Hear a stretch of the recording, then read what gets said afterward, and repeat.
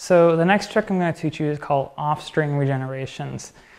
This is a great trick, and it's important to know both mounts, the forward pass mount and the brain twister mount that we went over previously. So what you're doing is you're actually throwing the yo-yo, you're binding it, and then re-throwing it back into the opposite mount. It looks like this. So you throw the yo-yo, what you're actually doing is recalling it back, and you'll notice I'm going to throw it into a brain twister mount. So it looks like this, and I throw it back down. Let me try that one more time. Sometimes you might need to adjust the gap. If your gap is too loose or too tight, sometimes it won't grab, or it's going to grab too much.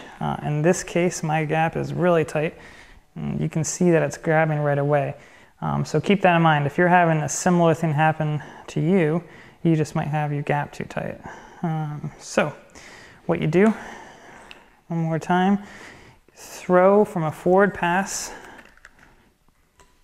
just like this. You recall, throw it back down into a brain twister mount, just like that.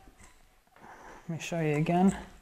So you can throw, that's into a brain twister mount, call it back, throw into a forward pass mount, regenerate back into a brain twister mount, regenerate back into a forward pass mount.